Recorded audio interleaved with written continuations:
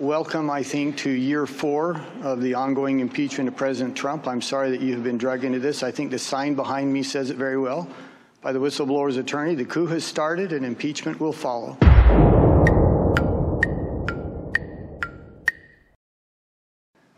Ambassador, you weren't on the call, were you?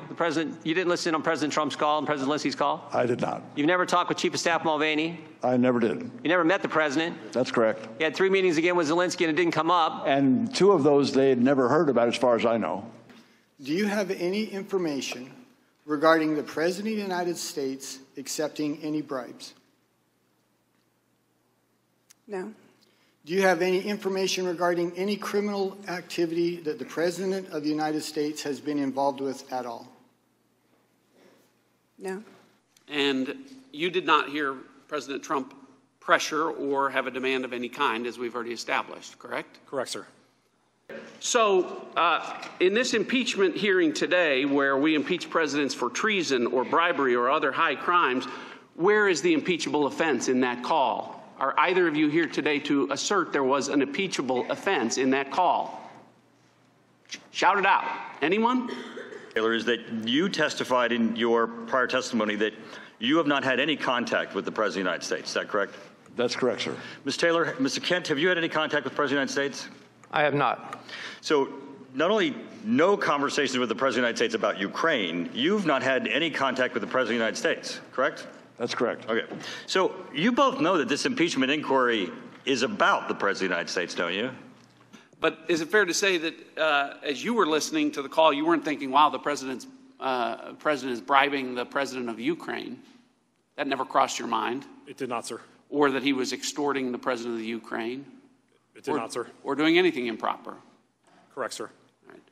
Did either of you ever have any evidence of quid pro quo? Ms. Morrison. No, ma'am. Ambassador Volker. I did not. Any evidence of bribery? No, ma'am. No, ma'am. Any evidence of treason? No, ma'am. No evidence of treason. With that, I yield back. Did the President of the United States ever say to you that he was not going to allow aid for the United States to go to the Ukraine unless there were investigations into Burisma, the Bidens, or the 2016 elections? No, he did not. Did the Ukrainians ever tell you that they understood that they would not get a meeting with the President of the United States, a phone call with the President of the United States, military aid, or foreign aid from the United States unless they undertook investigations of Burisma, the Bidens, or the 2016 elections? No, they did not. You know, pretty much, Ambassador Volker, you just took apart their entire case. Do you believe, because he only was telling us his opinion, do you believe in your opinion that the President of the United States demanded that President Zelensky undertake these investigations? No, sir. Mr. Morrison, you were on that call, and there was no mention of withholding aid on the call, correct? That is correct, Congresswoman. And there was no quid pro quo, correct? Correct. No bribery? Correct. No extortion? Correct. 4 facts will not change, have not changed, will never change. The call shows no linkage between dollars and the investigation into Burisma or the Bidens. President Trump and President Zelensky have both said on the call there was no linkage, there was no pressure, there was no pushing. Ukrainians didn't even know the aid was withheld at the time of the phone call, and most importantly, as has been pointed out, the Ukrainians didn't take any specific action relative to investigations to get the money released. All right, so again, just to recap, you had 3 meetings with President Zelensky. No linkage in those 3 meetings came up. Ambassador Taylor recalls that Mr. Morrison told Ambassador Taylor that I told Mr. Morrison that I conveyed this message to Mr. Yarmouk on September 1st, 2019 in connection with Vice President Pence's visit to Warsaw and a meeting with President Zelensky. This is what I can't believe, and you're their star witness.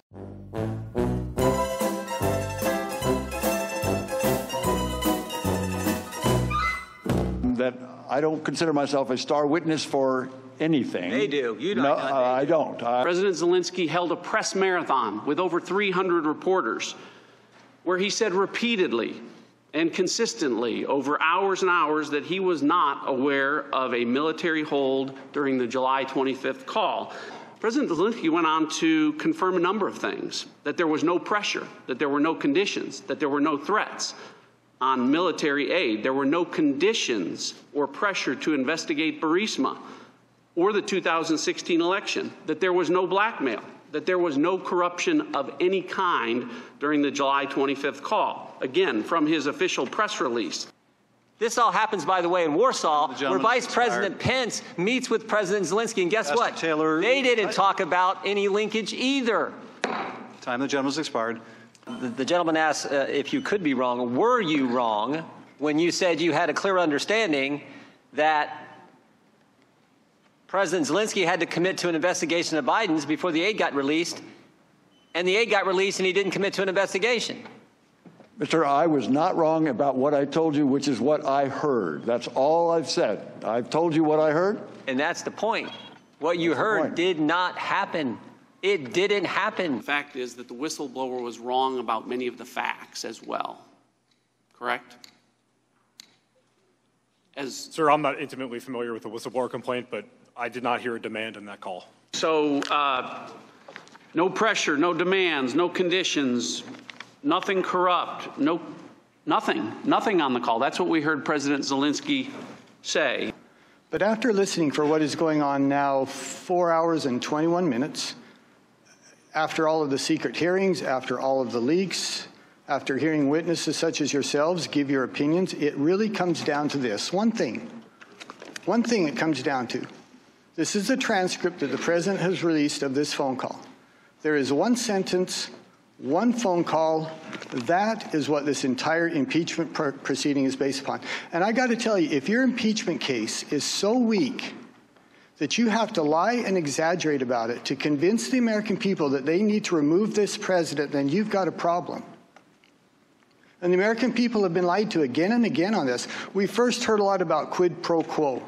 And then many people realized that was meaningless. So they said, well, let's go for the fences then. Let's talk about extortion. Let's talk about bribery. Let's talk about cover-up and obstruction, for which there is zero evidence of any of that. We appreciate your insight. We appreciate your opinion. But all you can do is give your opinion of this.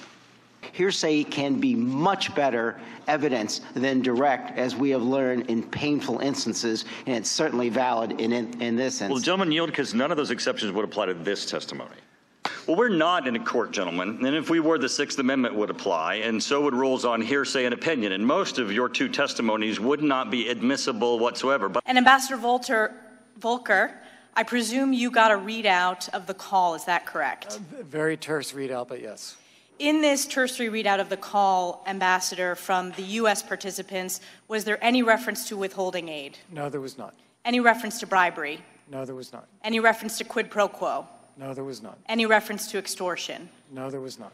And I presume you also got feedback from your Ukrainian counterparts as to how the call went. Did they mention the withholding of aid? No, they did not. Did they mention any quid pro quo? No, they did not. And did they mention any bribery? No, they did not. And in fact, the day after the call, you met with President Zelensky. This would be on July 26th. That's correct. And in that meeting, he made no mention of quid pro quo. No. He made no mention of withholding the aid. No. He made no mention of bribery. No. So the fact is the Ukrainians were not even aware of this hold on aid. Is that correct? That's correct.